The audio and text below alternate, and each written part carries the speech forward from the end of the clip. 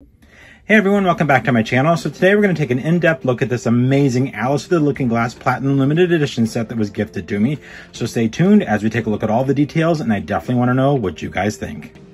All right, so let's take a look at the box first. So this is your typical platinum size box. They're quite large. They weigh roughly between 10 and 11 pounds. But you can see the Disney Store logo there, the 6+ logo in the corner. And then we have all of these wonderful touches that are reminiscent of the movie. So we have, I mean, you can see the Mad Hatter there in that pocket watch. We have pocket watches, the moth, or the butterfly.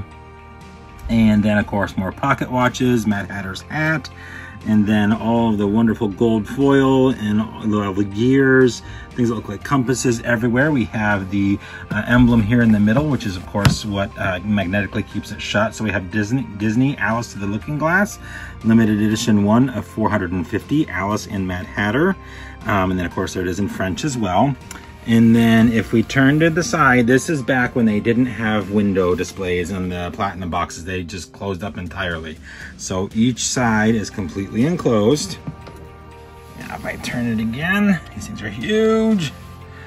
You can see we have all of this really pretty, kind of like a sky blue color going on there. Really, really nice with some silver embellishments. Alice and Mad Hatter. If you'd like to pause and read it here, you certainly can. Certificate of authenticity and display stand included. These sets were $750 back in the day, which is crazy. That's absolutely crazy. And then if we turn it one more time, you'll see the other side. And then if we take a quick look at the top, you'll see that there's a window display down into the set itself.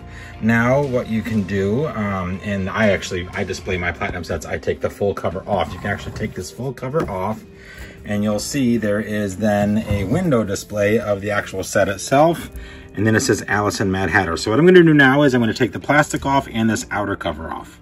All right, so I do have the set out of the box now, and the plastic is now gone. The platinum sets, those plastic covers, oh my golly, are they a pain? It's gonna be a lot of fun putting it back on. But once I put it back on, I'm never taking it off again. The newer ones are easier to take out. The older ones, oh my goodness, oh my goodness. But anyhow, so you can see here in the background, we have this really, it's just like a scene from the movie. I can kind of push things aside a little bit here. You can see really, really cool. I'm trying to get in there as best I can. Just the downtown area that we see in the movie. And then a cobblestone walkway there at the base. And then you can see here too, there's the Mad Hatter shop, because there's the hat. So I think that's pretty cool. I love that we got more backstory on the Mad Hatter himself. I thought that was pretty neat in this movie, but nonetheless. So now we're gonna go ahead and take a really good look at the dolls themselves. We'll take a look at Mad Hatter first. So he looks wicked cool, I think. He has on a really cool like safari hat and plaid, and then there is a fabric, kind of like a tie scarf thing going around the middle there. The hat itself is plastic, but you can see there's a hat pin there. He has this wild and crazy curly red hair, and instead of having rooted eyelashes, he has rooted eyebrows, which I thought was really fun.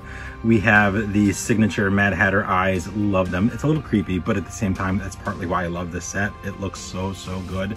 The face mold, I think, is pretty darn good in likeness to Johnny Depp, so I think they did a very, very good job.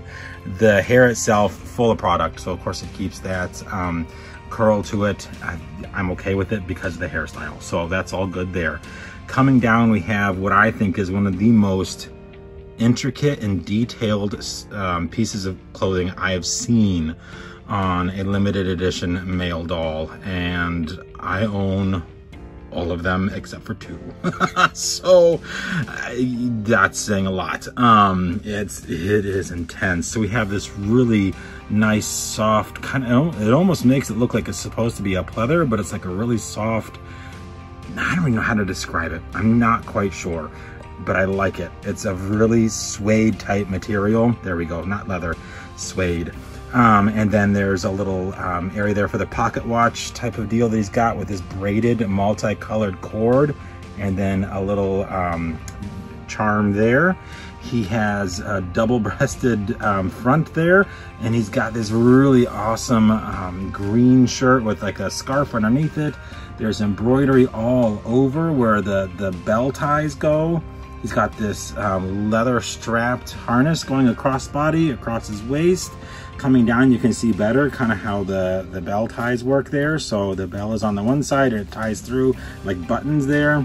He has a leather whip with a handle here of a bone that's carved to make it look like a duck. And then the duck itself has little red gem eyes. Look at that. Holy smokes.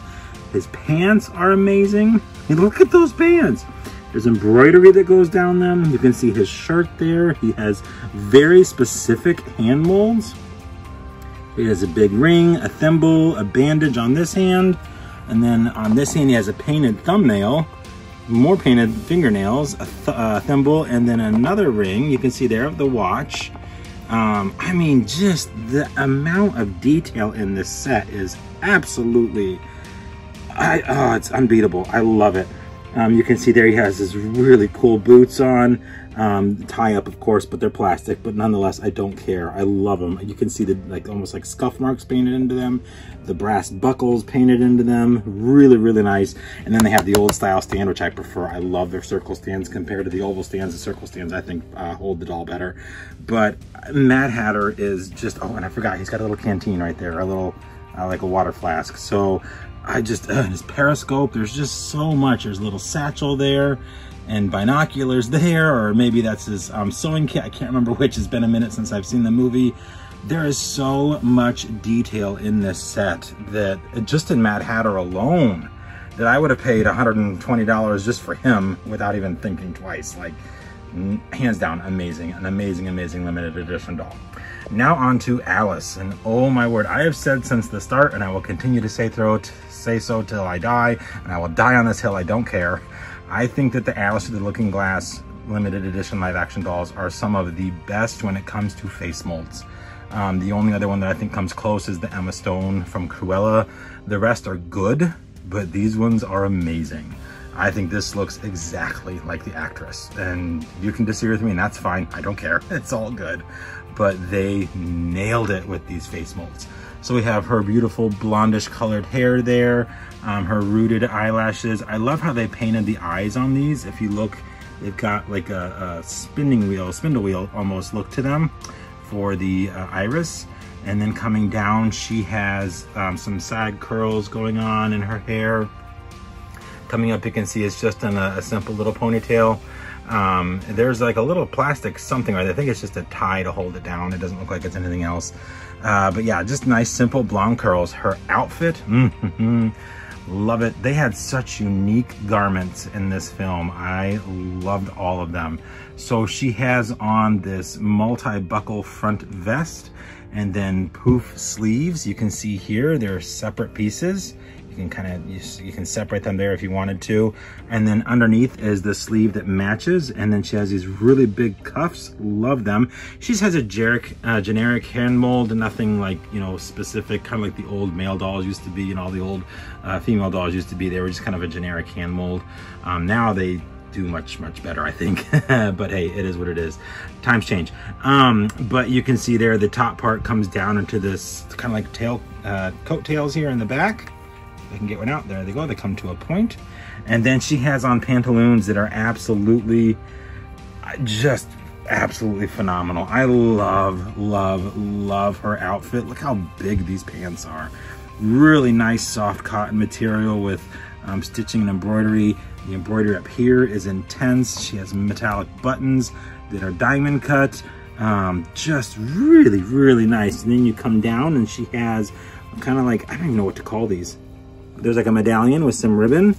And then these shoes, oh my word, look at these heels. They are phenomenally well done. I love them. I love this set. I love this set so much.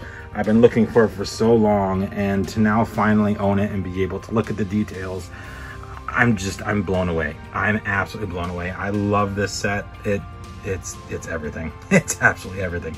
But there is the limited edition of 450 Alice Through the Looking Glass, Mad Hatter, and Alice doll set. All right, everyone, well, that's going to do it for my review of the Alice and Mad Hatter set that released back when the movie released, so it's been some years. Hope everybody enjoyed. Once again, a massive thank you to the individual who gifted this to me. I still wish I knew who you were, and I want to thank you a million times over, because this set means the world and I am just in awe. So thank you again. I will treasure this set forever, literally for absolutely ever. So thank you, thank you, thank you. Thank you guys for watching. Hope everyone enjoyed. Hope everyone is having an extra magical day, and we will see you real soon.